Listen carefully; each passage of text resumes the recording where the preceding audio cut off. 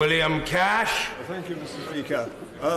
The motion that was passed yesterday relating to the Attorney General related to the whole of the agreement, not just to the question to which the letter which we've now had published relates, which is exclusively the protocol on Ireland and Northern Ireland.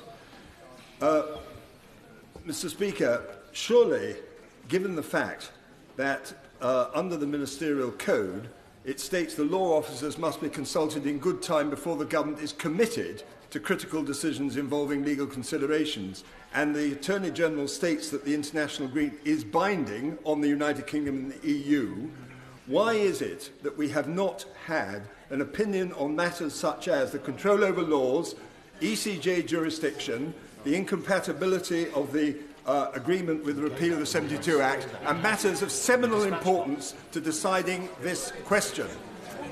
Prime Minister. To the honourable gentleman, that I suggest he looks at the remarks that were made in this chamber yesterday following the government's announcement that it would indeed be publishing this final advice that was given by the Attorney General, which was asked for.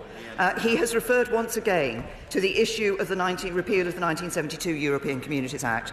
As I have answered him, I think, on more than one occasion in this chamber and in the liaison committee, it was always clear when the EU Withdrawal Act went through, which indeed did repeal the 1972 European Communities Act and bring the EU law, the EU law into UK law, that in the occasion that there would be an implementation period in which we were operating much as the same as we are today as a member of the European Union, then it would be necessary to ensure that any necessary changes were made, and those changes would be made in the Withdrawal Agreement Bill, which will be brought before Parliament. Mrs. Sharon